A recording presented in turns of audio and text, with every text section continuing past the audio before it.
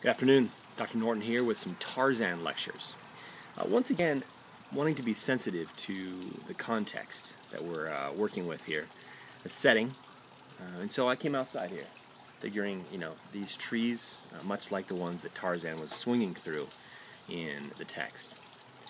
Actually, these are eucalyptus trees from Australia, so if you tried to swing through these, they would definitely snap.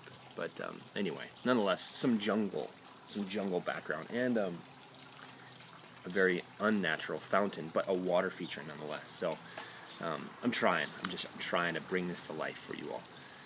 Edgar Rice Burroughs, author of Tarzan, was an American writer, best known obviously for this very work, Tarzan, and also for the heroic Mars adventurer John Carter.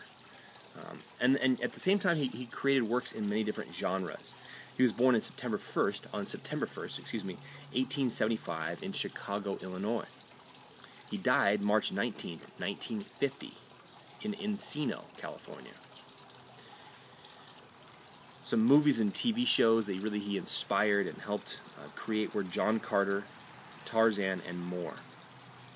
He had 3 children, John Coleman, Joan Burroughs, and Hulbert Burroughs. He was educated at Phillips Academy and Michigan Military Academy. Now, what Tarzan would be considered is part of the pulp fiction craze that took place in the early 20th century. In the pulp fiction craze, this really was made up of a mass production of books through a development of the library system. This was kind of a big part of what Tarzan became a part of. In 1874, the library system was created in 1874, and this created a mass production of books. Paperback reproductions were sent books of all kinds into the hands of common, working-class men and women who would not have otherwise purchased expensive, hardbound copies. Pretty cool. The name Pulp Fiction is a magazine-like publication printed on cheap, pulpy paper. This is my copy of Tarzan of the Apes on cheap, pulpy paper, in which this copy here was, all these pages, I believe, was only $3, and so thus much cheaper than your typical hardback edition. Serials of stories were printed in these pulp publications. Shorter stories were printed in their entirety, while longer stories were carried over other issues. So through a series, as that word means, obviously, a series. Move this way, get out of the sun. So, stories of high action and suspense were set in exotic locations. These appealed to a booming group of working-class readers. Now, it was criticized for its proximity to commercialism. That's what Pulp Fiction was criticized for. Pulp Fiction body of literature has made a lasting impression on contemporary entertainment. Although it's criticized for commercialism and all that kind of stuff, it has made a massive impact on contemporary entertainment. Many of the heroic characters from Pulp Fiction have been refashioned innumerable times in this century. Some elements of Pulp Fiction. Strong male protagonist, always male. Male character is of an honorable character. He's trustworthy, he's honest, he's sexually pure. He's protective of female honor and purity. What we normally have in Pulp Fiction is a beautiful hero and heroine. How many times, even in the first half that you're reading for this week, notice how many times the mention of his beauty, of Tarzan's beauty. How many mentions of that are there? So many. And what kind of beauty? The beauty of a classical nature. There's a beautiful hero, a beautiful heroine. Jane must be beautiful. That's a key attribute. Because typically, beauty and honor, or external beauty and internal beauty, go together. It's kind of a classical attribute. Inner beauty and external beauty go together. Beautiful women in distress, as a characteristic of Pulp Fiction. A beautiful woman in distress that is in need of help. And then, on the flip side of the beauty, you have an evil, ugly, morally base antagonist. The antagonists are always ugly.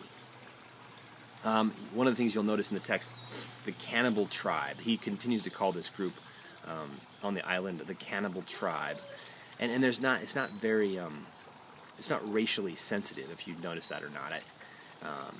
Some of that obviously rubs me the wrong way. I'm sure it's rubbing you the wrong way too. This cannibal tribe is seen as very base. This is not a very racially sensitive text. This would be a colonialist viewpoint of race, which is another interesting kind of historical approach to the text. How would a colonially based text look? Just like this. The white man is superior. Even Tarzan, raised by apes, is superior in thought and in physique, mentally. He's superior to this cannibal race of black men and women who are cannibals and without any sense of moral vision, so they eat each other, right? Well, obviously this is more of a colonialist viewpoint. And the cannibal tribe, although he sees them as men, and in some ways they are beautiful. I mean, the description of them does come across as beautiful. In the same breath that he's talking about the beauty of the cannibal tribe, in a way, of their skin being smooth and without hair, he also talks about how their teeth are filed down to a point, and other ways that this tribe is ugly. And so they become part of the morally base antagonistic force in the text. The setting for a pulp fiction text is typically an exotic location, with horrifying dangers, difficult obstacles of great size and extremity. The subject matter always involves victory for the protagonist.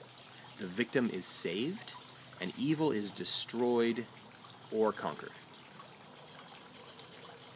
So, right out the get-go, let's take a look at this. First page. I like how this story starts. Who is telling the story? I think that's a good question to ask. If anything you're reading, who is telling the story? Who is our narrator? What is the narrative structure? And so here we have this.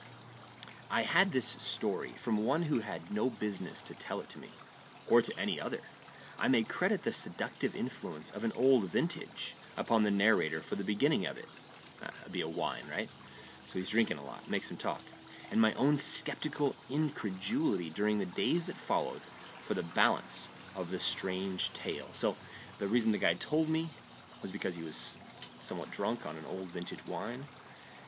Secondly, though, my skeptical incredulity made me want to seek out the answers. Could this really be true? When my convivial host discovered that he had told me so much and that I was prone to doubtfulness, his foolish pride assumed the task the old vintage had commenced, and so he unearthed written evidence in the form of musty manuscript and dry official records of the British Colonial Office to support many of the salient features of his remarkable narrative. I do not say the story is true, for I did not witness the happenings which it portrays, but the fact that in the telling of it to you I have taken fictitious names for the principal characters quite sufficiently evidences the sincerity of my own belief that it may be true. The yellow, mildewed pages of the diary of a man long dead and the records of the Colonial Office dovetail perfectly with the narrative of my convivial host, and so I give you the story as I painstakingly pieced it out from these several various agencies. If you do not find it credible, you will at least be one with me in acknowledging that it is unique, remarkable, and interesting.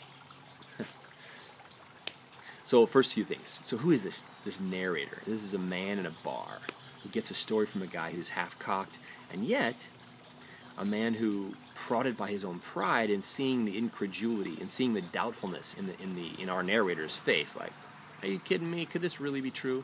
He's spurned on to produce manuscripts and produce official records from the British Colonial Office.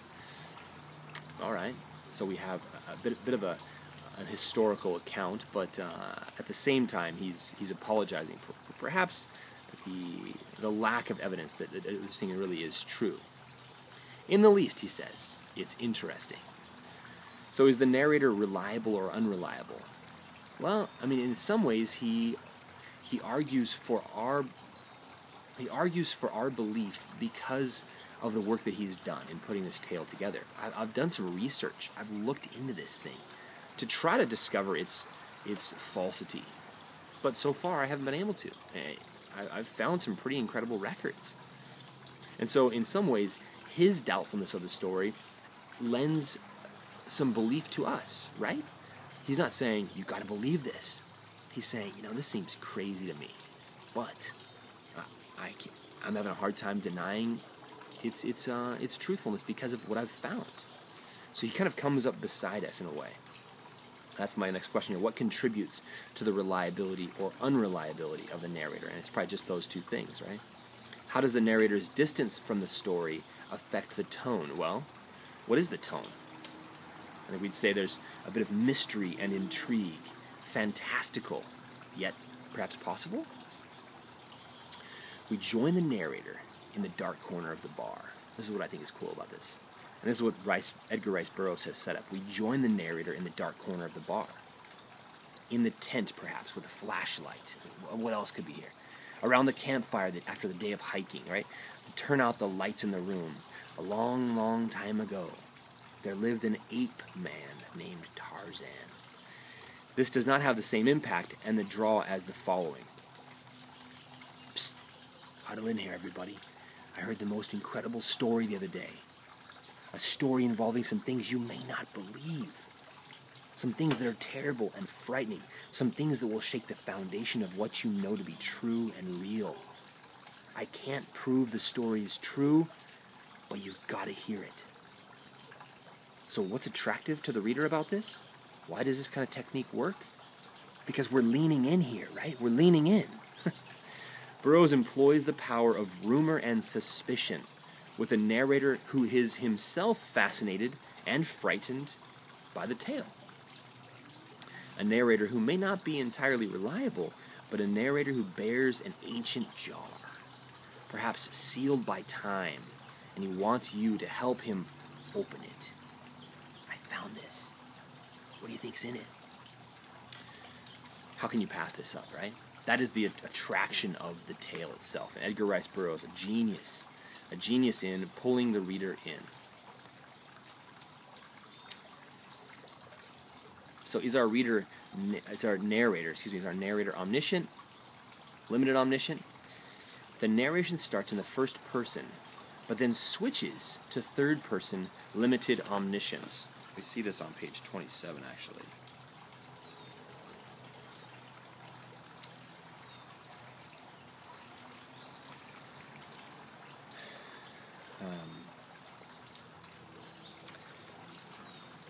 So we see this here on page 27. It says, "Short and grisly had been the work of the mutineers of the Fawalda, and through it all John Clayton had stood leaning carelessly beside the companionway, puffing meditatively upon his pipe, as though he had been but watching an indifferent cricket match. At last, the last officer went down. He bethought him that it was time that he returned to his wife, lest some members of the crew find her alone below. Though outwardly calm and indifferent, Clayton was inwardly apprehensive and wrought up, for he feared for his wife's safety at the hands of these ignorant half-brutes, into whose hands fate had so remorselessly thrown them. As he turned to descend the ladder, he was surprised to see his wife standing on the steps almost at his side. 'How long have you been here, Alice?' 'Since the beginning,' she replied. 'How awful, John!' See, we see this woman who's in distress. 'How awful, John! Oh, how awful! What can we hope for at the hands of such as those?' And then Clayton in his daring, dashing, Pulp Fiction man voice says, 'Breakfast, I hope.' 'Breakfast, I hope,' he answers, smiling bravely in an attempt to allay her fears. All right, so here's our traditional classic Pulp Fiction hero, right? 'Yes, darling, fear not. What can we hope from these brutes? Well, nice breakfast, I suppose.' And then she's, this typical, kind of stereotypical Pulp Fiction heroine, female. 'Oh, I don't know what to do,' and so forth. She's wearing a very short skirt, perhaps, and her legs are out. I don't know. This is kind of typical for Pulp Fiction, right? This heroine who's a bit sexy and yet beautiful and modest, and yet crazy hot. This is like the typical kind of. I do find it. My feminist sentiments are definitely, what's the word? Abused by this tale, and yet there is something very valuable in this from a historical standpoint, and even just a writing technique. There's a lot in this that's very influential, and so thus I feel like it's very, very much worth reading and worth studying. So there's very much a conversation like, hey you, do you want to hear a story? It goes like this. There was a man and wife. What effect does the third person limited omniscience have on the reader in the first 2 chapters? During the conflict on the Fawalda, well, what would change about the story if we knew what everyone was thinking? This technique raises the level of tension, right? We do not know that Black Michael is a man of his word, thus we are kept in the dark. We do not know that the men will obey Black Michael. We know for certain that John Clayton is very nervous in spite of his cool demeanor. We know more about John than his frail little wife Alice knows about him. Some dramatic irony there. When we know something that the characters don't know, we call that dramatic irony. So another question that's raised here is, what is honor? What does it mean to have honor? Is honor a natural human attribute? Why do we respect people with honor? Do all people have honor, or is it only the most well-bred? Is honor in more abundance in those who are of a higher social standing? It seems that the text would tell us so. There is definitely something of a survival of the fittest mentality in this text that I want you to be looking for. Survival of the fittest. And those who rise into power are often some of the most advanced mentally, physically, emotionally, perhaps. That is something what is said in the text. That's not my own belief, but that's definitely something that's being said in the text. Is there such a thing as a noble savage? Well, in some ways it depends on what kind of blood is running through her veins or his veins. If it's noble blood, if it's royal blood, of course, this character will be noble, will have a more noble sentiment, will have more potential for nobility and greatness. What does the narrator believe about the character of John Clayton and Alice Clayton? How are his feelings revealed? Well, in many ways we see that on page 16 with John Clayton. It says, Clayton was the type of Englishman that one likes best to associate with the noblest monuments of historic achievement upon 1,000 victorious battlefields. A strong, virile man, mentally, morally, and physically. In stature, he was above the average height. Of course he was, because he has noble blood. His eyes were gray, his features regular and strong, his carriage that of a perfect, robust health, influenced by his years of army training. I just read the one about the height on page 27. This is his character, noble and calm under pressure, definitely not wanting to give any reason for his wife to fear. On page 32,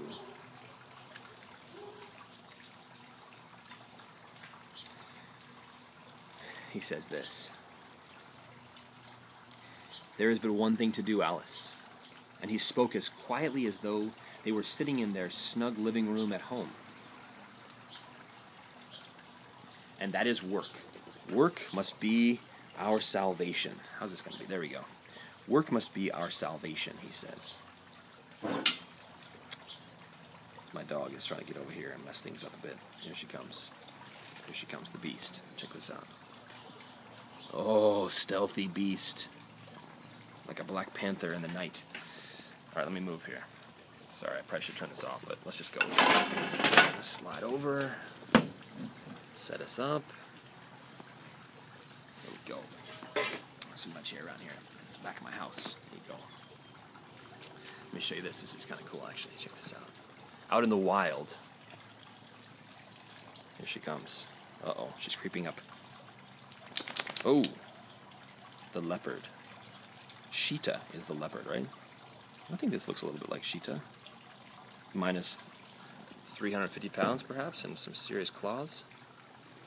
That might be cheetah. You might have been cheetah if you were a little bit more evolved, buddy. No offense. Alright, let's do this. Sorry, guys. I'm going to pull this guy out. Set him up here. Okay, there we go. Okay, gotta get out of the sun a little bit. Can't afford that. There's but one thing to do, Alice, he says. Work. Work must be our salvation. We must not give ourselves time to think, for in that direction lies madness. We must work and wait. I am sure that relief will come and come quickly. When once it is apparent that the Fowalda has been lost, even though Black Michael does not keep his word to us. But John, if it were only you and I, we could endure it, I know, but... Yes, dear, he answered gently. I have been thinking of that also. She probably points at her stomach because she's pregnant. But we must face it.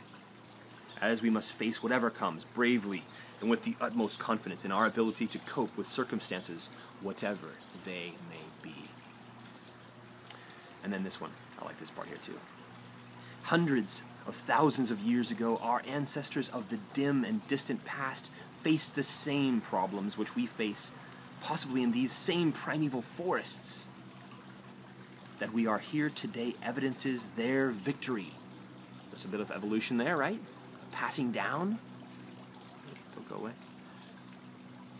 What they did, may we not do? And even better, for are we not armed with ages of superior knowledge?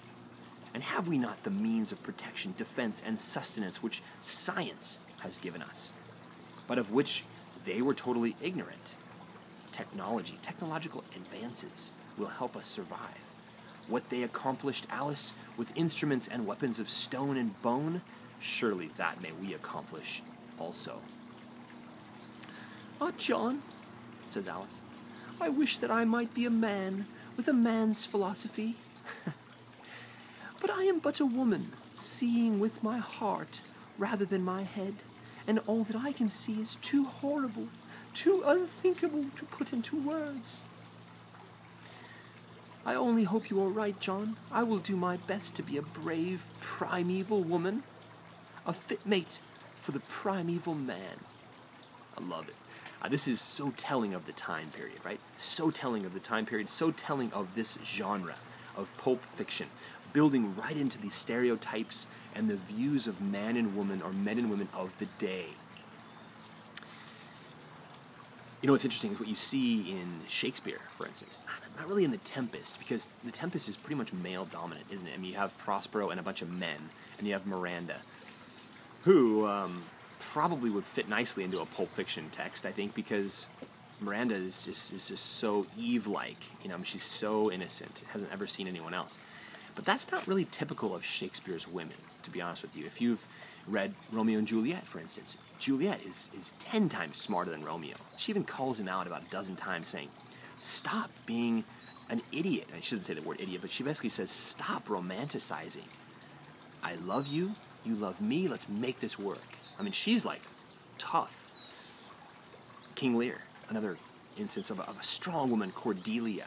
Cordelia is the daughter of King Lear, and she saves his butt. I mean, she goes and she saves him. She rallies together an entire army of French soldiers and comes back to England, and she saves her own father, who's turned into this inept pile of mush.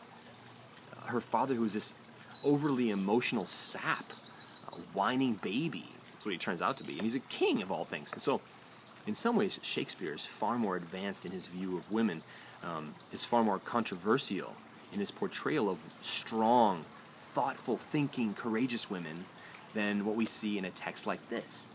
Now again, I think this is a great book for a lot of things. Does it have a very true and lasting view of what femininity is or what a woman is? No, not at all. Does it have a perfect depiction of women in the early 20th, late 19th century? Absolutely. Does it show the mind of the colonialists of the late 19th, early 20th century people? Absolutely. Is it a beautiful and incredibly accurate picture of of where the American psyche was in the early 20th century? Yes. Late 19th century? Yes. And so thus, a great study. And it doesn't have great action and well-created characters. I think in a lot of ways that the action is incredible, and it's very creative in so many interesting ways. So on we go. 35, page 35. Himself brave and fearless, yet was he able to appreciate the awful suffering which fear entails, a rare gift, though but one of many which had made the young Lord Greystoke respected and loved by all who knew him. So here we have an empathetic lover. We have a quintessential Englishman, a physical specimen, a perfect build, a soldier in the army. He's calm under pressure, smoking his pipe, like a noble philosopher. He's a philosopher teacher, telling Alice, hundreds of thousands of years ago, Alice, our ancestors survived. Empathetic lover, on page 42, we see him, perhaps, as a romantic figure. At other times, Clayton wrote in his diary, which he had always been accustomed to keep in French. Why not? And in which he recorded the details of their strange life. This book he kept locked in a little metal box. A year from the day her little son was born, Lady Alice passed quietly away in the night. So peaceful was her end that it was hours before Clayton could awake to the realization that his wife was dead.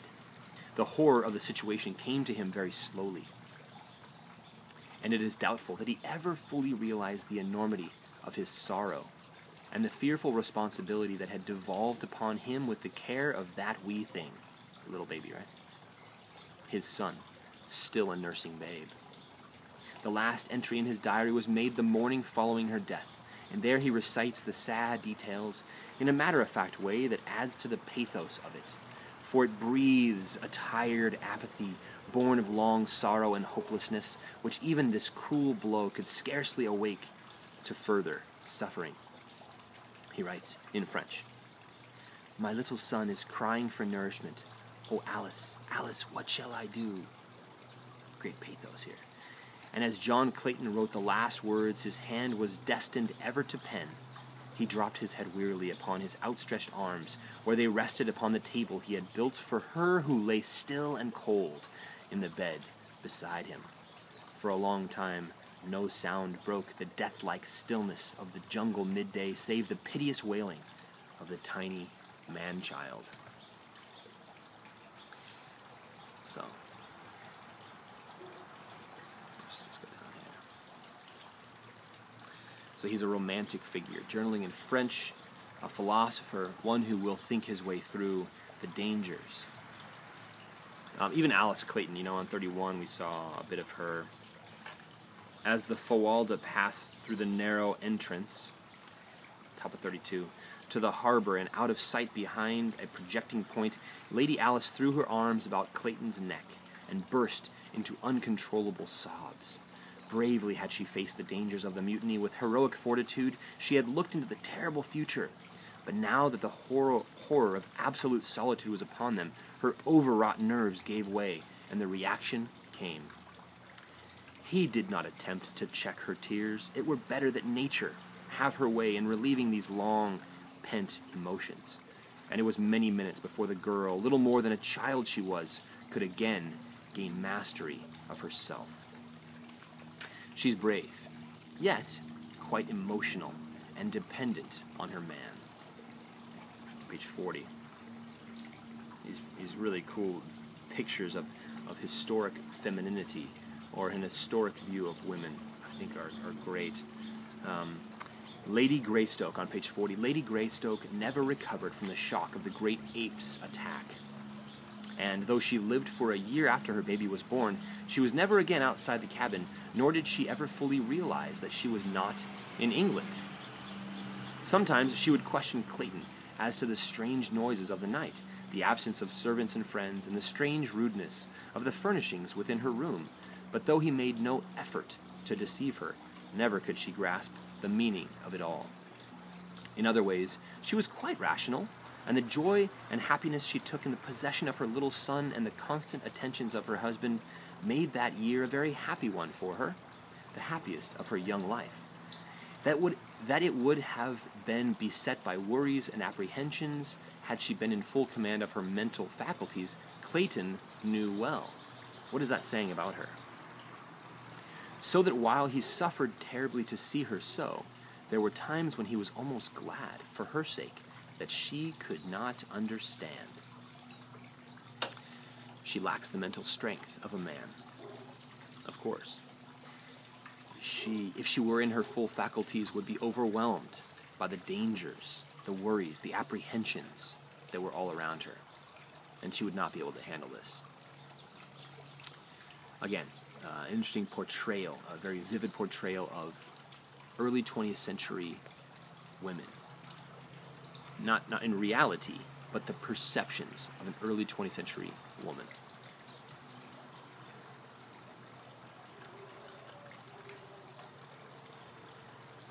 All right, let me slide down here on my notes.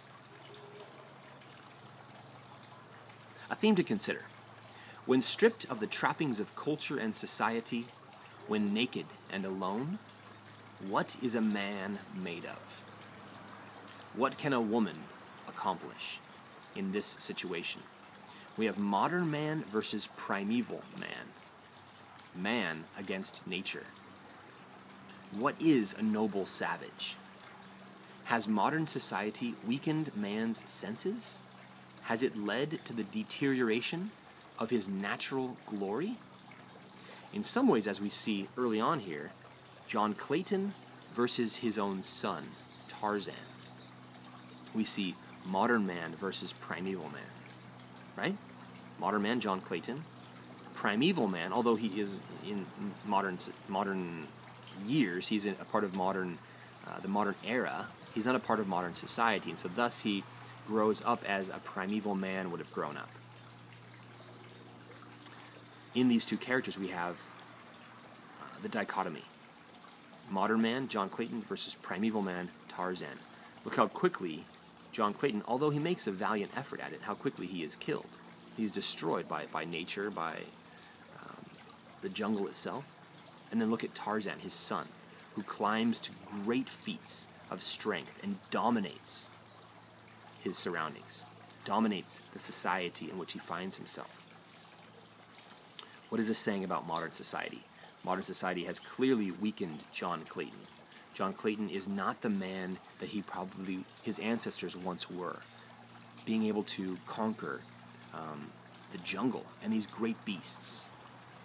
In some ways, modern society, in all of its extravagances and in all of its comforts, has weakened the modern man. Interesting theme that we see in this text. Well, page 43. I think it's an interesting shift here on page 43. It goes like this. This is chapter 4, The Apes. In the forest of the tableland, a mile back from the ocean, old Kerchak the ape was on a rampage of rage among his people. The younger and lighter members of his tribe scampered to the higher branches of the great trees to escape his wrath, risking their lives upon branches that scarce supported their weight, rather than face old Kerchak in one of his fits of uncontrolled anger. So we have a narrative change, or a narration change, with the introduction of a second plot line. On 43, we get knowledge of the deep jungle society. On page 45, we get knowledge of Kerchak's thoughts. We learn his fears. We learn that he fears Tantor, the elephant, on page 45.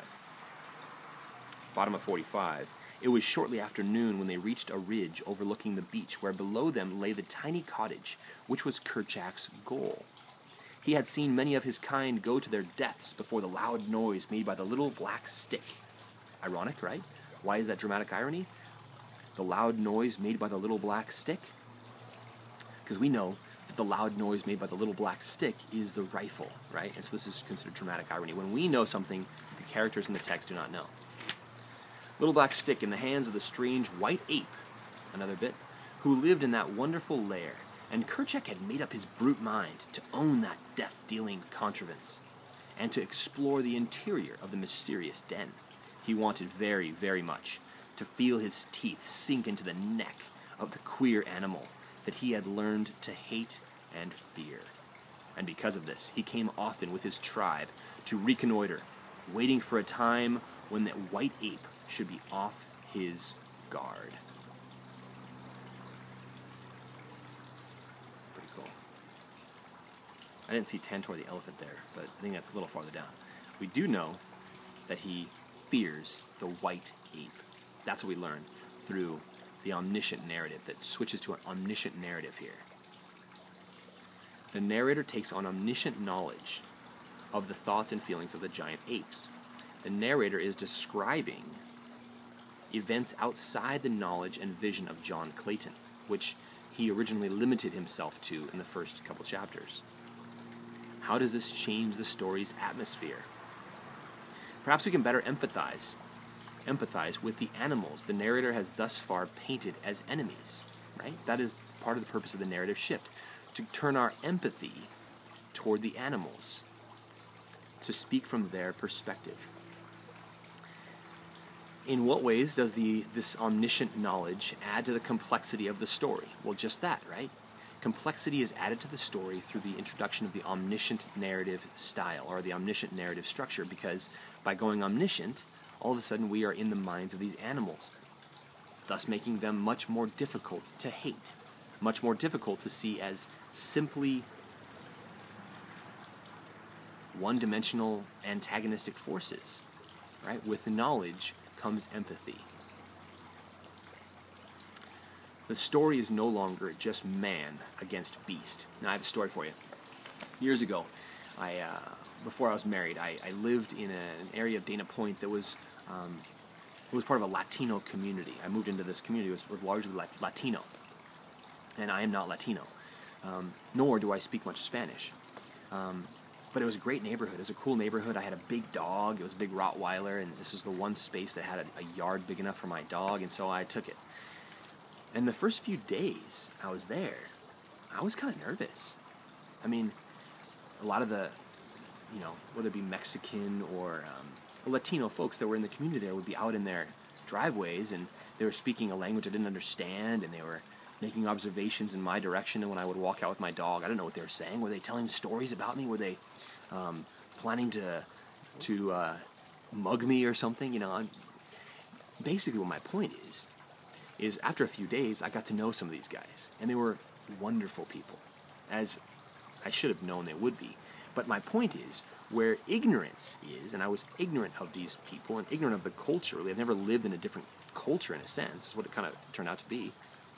I never lived there. With ignorance comes fear. With knowledge comes understanding and empathy. And gosh, I learned that the folks, at least in this community, were great family men and great family women, and they loved to open up their garages and they had couches in their garages, and they'd have every afternoon they'd have beer out there or drinks and just talking and playing games. It was amazing. But before I had knowledge, when there was ignorance, there was fear. And fear creates prejudice. Fear creates racism. If you ever talk to somebody who is really racist, usually a lot of the terminology that they throw at you is fear-based, ironically. So anyway, we have that same kind of shift in the text here, which I think is fascinating. All of a sudden, we understand the minds of these apes. We are in their mind. We hear from Kerchak that he is motivated by fear and danger. I mean, there's a danger. This white ape has an explosive stick. Of course he's going to try to kill him. Why wouldn't he? I would. If I thought that there was some strange creature out in my yard that might kill my children, I would go and try to destroy that, or at least eradicate the danger. That's what we see. So in a very interesting way, I think Burroughs kind of is talking about prejudices, racism, in some fascinating ways. I think that kind of go beyond just the plot line itself, which I think is pretty cool. So the story becomes no longer just about man against beast. On page 44, bottom of page 44, it says, Kala was the youngest wife of a male called Tublat, meaning broken nose, and the child she had seen dashed to death was her first, for she was but 9 or 10 years old. Notwithstanding her youth, she was large and powerful, a splendid, clean-limbed animal, with a round, high forehead, which denoted more intelligence than most of her kind possessed. So also, she had a greater capacity for mother love and mother sorrow. Interesting. Kala becomes more than a giant ape. She is an emotional mother, showing true signs of sorrow at the loss of her baby. On page 47, high up among the branches of a mighty tree, she hugged the shrieking infant to her bosom, and soon the instinct that was as dominant in this fierce female as it had been in the breast of his tender and beautiful mother, Alice, the instinct of mother love, reached out to the tiny man-child's half-formed understanding, and he became quiet. Then hunger closed the gap between them, and the son of an English lord and an English lady nursed at the breast of Kala, the giant ape. That's awesome. So Burroughs is all about class distinctions. I mean, in some ways, in modernism, we see a destruction of class. Everybody goes to the bathroom. Everybody, passes gas. Everybody is kind of degraded in their own way, which is true. But sometimes we see in modernism is, to use a cliche, is throwing the baby out with the bathwater. Is there something significant about class? Is there something significant about authority structures, or structures of authority? And we see this in Shakespeare as well, and many other great writers. We see them take on this question: what is the nature of authority? What is the nature of class and class distinction? Is it there for a reason? Should it be thought through, or just thrown out as, oh man, these people, they're caught up in their hierarchies. They just want to dominate the poor species. Is that all that it is? Or is there a purpose and a need for government and leadership? Is there a place for class distinction? I don't know. That's definitely something that he works with here. That he makes this point that an English lord, the son of an English lord and an English lady, would nurse at the breast of an ape. Atrocious. How could it be? No, don't do it. You can just hear the crowd. No way. Queen Elizabeth herself as a child nursing as an ape, nursing on an ape. So what does this mean? I think, again, Burroughs working with ideas of status in society, of roles, of authority. But also, it shows this ape. From the omniscient narrative, we see an ape as a real mother. We see an ape elevated in many ways, as he says, to the place of a great mother. On page 49, those of the apes who attempted to examine Kala's strange baby were repulsed with bared fangs and low, menacing growls, accompanied by words of warning from Kala. When they assured her that they meant the child no harm, she permitted them to come close, but would not allow them to touch her charge. It was as though she knew that her baby was frail and delicate, and feared lest the rough hands of her fellows might injure the little thing. Another thing she did, and which made traveling an onerous trial for her. Remembering the death of her own little one, she clung desperately to the new babe with one hand whenever they were upon the march. The other young rode upon their mothers' backs, their little arms tightly clasping the hairy necks before them, while their legs were locked beneath their mother's armpits. Not so with Kala. Ironic here, obviously. As you've seen my baby, I have a little baby. An infant cannot hold on. An infant human cannot hold on like an infant ape, right? Well, it just so happens, ironically, because it's not what you'd expect, so it would be considered irony, right? The irony is that because she has lost a baby, she's going to hold on to this one more. Ironically, it's because, that's another wild beast in the jungle barking over there. Yo, it's a good thing we came out here. It's craziness. But it's good, apropos for the Tarzan lecture. So, the irony is that this baby wouldn't be able to hold on anyway. So it just so happens that the mother is a traumatized mother traumatized with having dropped her baby, so she's not going to let that happen again. And so thus she holds on to baby Tarzan as any human would have to hold on to their baby, right? Not so with Kala. She held the small form of little Lord Greystoke tightly to her breast, where the dainty hands clutched the long black hair which covered the portion of her body. She had seen one child fall from her back to a terrible death, and she would take no further chances with this. So, I mentioned this before, but my question here, this shift in narration contributes to a strong sense of irony. The narrator communicates in the language of the beasts. The stick, the black stick is the gun, the white ape is Clayton, this white ape is Tarzan. This is dramatic irony. We see the rifle discovery on page 47 to 49.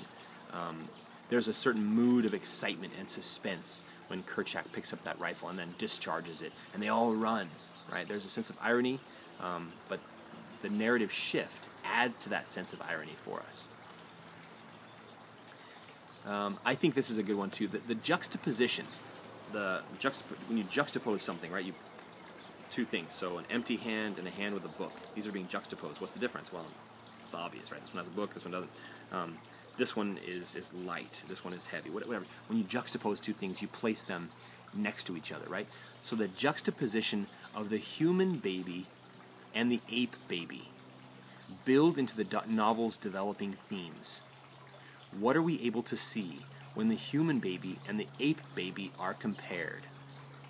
We're able to see the human race in tension with the animal kingdom, right? The larger animal kingdom. On page 51, it says, this is the beginning of chapter 5. Tenderly Kala nursed her little waif, wondering silently why it did not gain strength and agility, as did the little apes of other mothers. It was nearly a year from the time the little fellow came into her possession before he would walk alone. And as for climbing, my, but how stupid he was. Kala sometimes talked with the other females about her young hopeful, but none of them could understand how a child could be so slow and backward in learning to care for itself. Why, it could not even find food alone, and more than 12 moons had passed since Kala had come upon it. Had they known that the child had seen 13 moons before it had come into Kala's possession, they would have considered its case absolutely hopeless, for the little apes of their own tribe were as far advanced in 2 or 3 moons as was this little stranger after 25. Slow development. All right, so we see this theme developing in the story through the babies comparison, the juxtaposing of the two kinds of babies. Ape babies, human babies. Slow development of the human baby as opposed to the quick development of the ape baby. On page 52, though, we see as Tarzan grew, he made more rapid strides, so that by the time he was 10 years old, he was an excellent climber, and on the ground he could do many wonderful things, which were beyond the powers of his little brothers and sisters. In many ways, he did differ from them, and they often marveled at his, what? At his superior cunning. But in strength and size, he was deficient, for at 10, the great anthropoids were fully grown, some of them towering at 6 feet in height, while little Tarzan was but still a half-grown boy. Yet, such a boy, says Burroughs. So he has superior cunning, right? So as a child, he's developing mentally, whereas the apes are not at 10 years. As a 10-year-old human, he's slow developing physically, and yet the apes fully develop anthropoids, over 6 feet tall and muscular, strapping. 54, we see his ability to make quick decisions, again, that separates himself from the beasts. On 58, we see Burroughs talk about how humans are suffused or infused with divine power because they are made in the image of God. Which is interesting. Interesting, again, an interesting portrayal of early 20th century's views of humankind. Although I believe that humans are made in the image of God, you don't see that in much modernism or postmodern literature. In Tarzan's clever little mind, many thoughts revolved, and back of these was his divine power of reason. Again, the juxtaposition, right, between ape and human. Strong ancestry aids Tarzan. We see that in several different places, but on page 62 we see, had Tarzan been a full-grown bull ape of the species of his tribe, he had been more than a match for the gorilla. But being only a little English boy, though enormously muscular for such, he stood no show against his cruel antagonist. And here it is. In his veins, though, flowed the blood of the best of a race of mighty fighters. And back of this was the training of his short lifetime among the fierce brutes of the jungle. It's one thing that he's human, and that's going to allow him more advanced cunning, better mental skills than his brother beast, the apes. He's going to develop his mind. He's going to have rational thought processes, right, that the apes will lack because he's human. But Edgar Rice Burroughs takes it a step further here by saying, not only is he human, but he has the blood of the best kind of humans. And because of this, he will rise to even greater heights.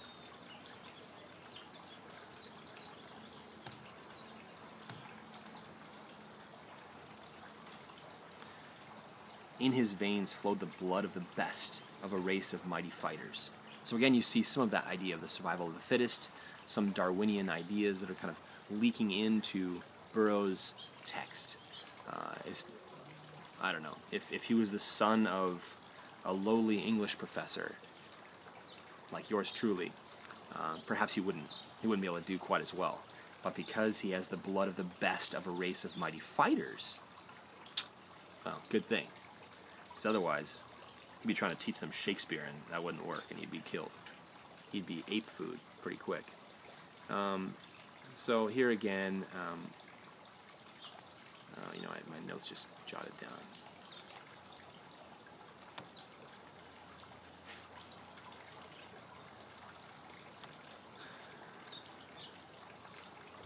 Well, I made this note here.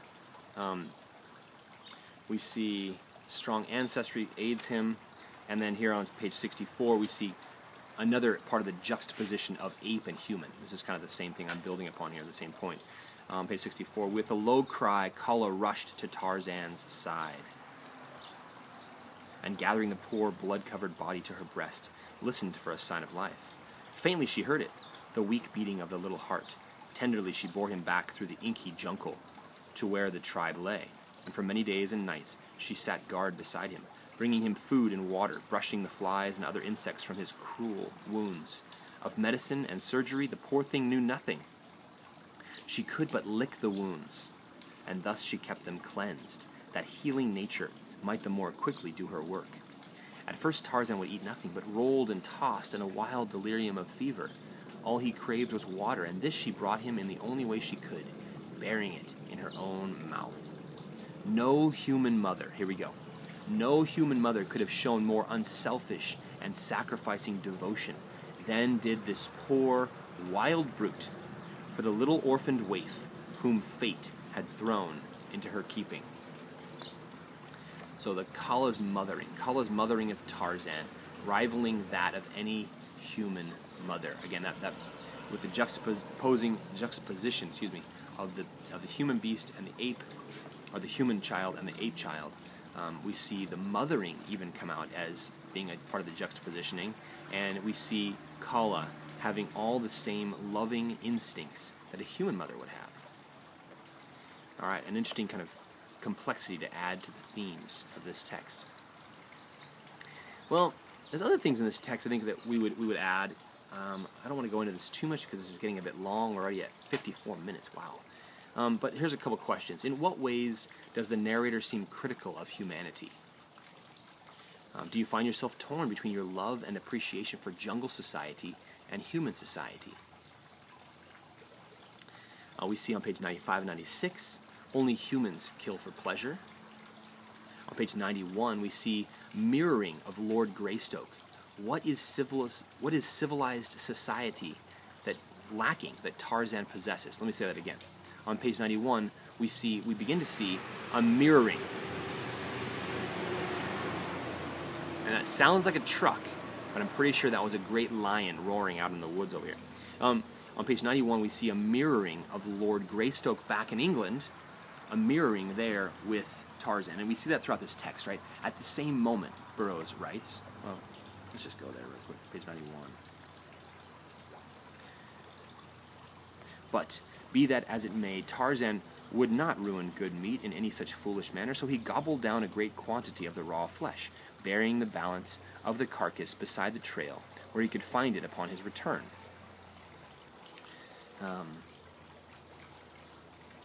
And then Lord Greystoke wiped his greasy fingers upon his naked thighs. This is Lord Greystoke back in England. He wiped his greasy fingers upon... No, sorry. This is Tarzan, right? And then Lord Greystoke, Tarzan, wiped his greasy fingers upon his naked thighs and took up the trail of Kulonga, the son of Mbonga, the king. While in far-off London, here we go, another Lord Greystoke, the younger brother of the real Lord Greystoke's father, sent back his chops to the club's chef because they were underdone, and when he had finished his repast, he dipped his finger ends into a silver bowl of scented water and dried them upon a piece of snowy damask. So, what's going on here? Obviously, a criticism of modern man, of contemporary society, in its kind of gross refinement. That a gross refinement is a paradox, I suppose, but in its refinement that seems ludicrous and absurd. For what purpose are we living to live in this way of such refined sentiments that we've lost so much of what it is to really survive and live fully?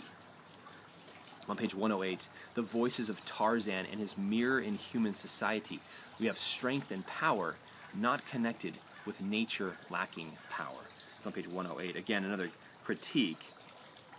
It says, and in London, another Lord Greystoke was speaking to his kind in the House of Lords, but none trembled at the sound of his soft voice. So even his voice, his ability to be authoritative and a true leader of people and beasts is lost because of the comforts and the extravagances of contemporary society.